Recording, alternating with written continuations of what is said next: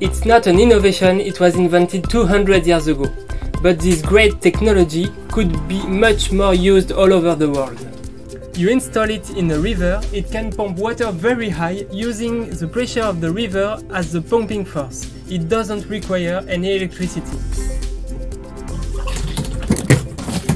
We have met a team in Philippines who install ramp pumps. At Low-Tech Lab, we travel the world to find the best low-tech inventions that are useful, sustainable, and accessible to all.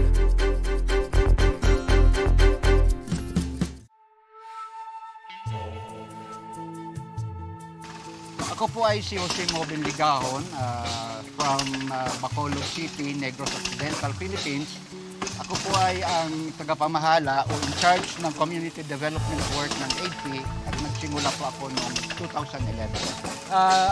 Ang system po natin dito ay merong 6 meters drop at pinapaakyat po natin sa isang village na merong 48 or 49 houses at ang taas po ng elevation papunta ng village is 80 meters.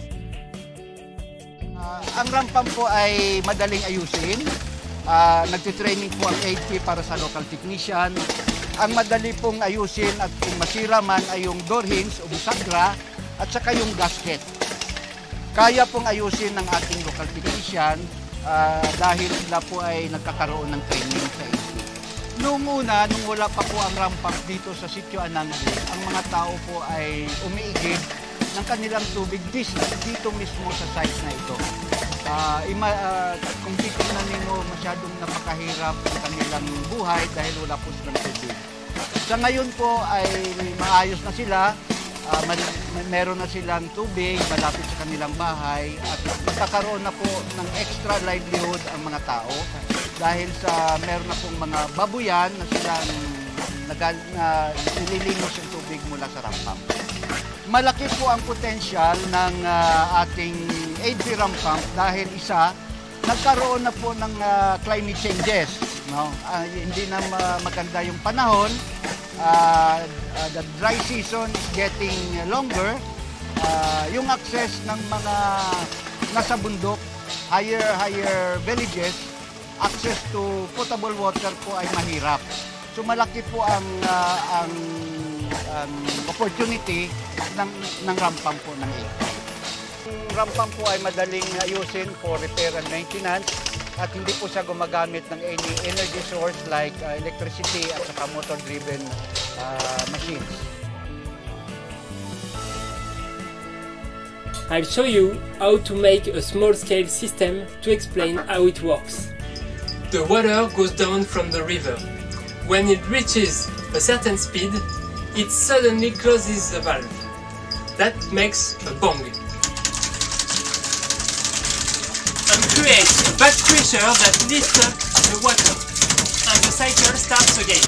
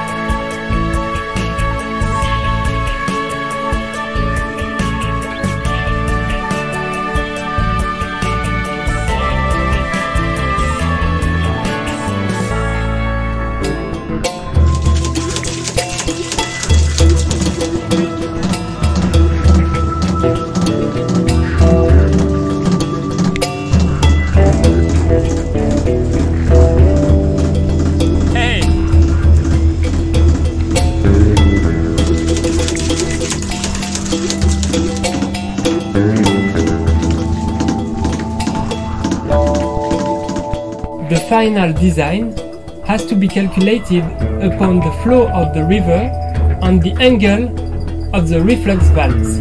I love this low-tech because it shows how simple means combined with ingenuity can make great things.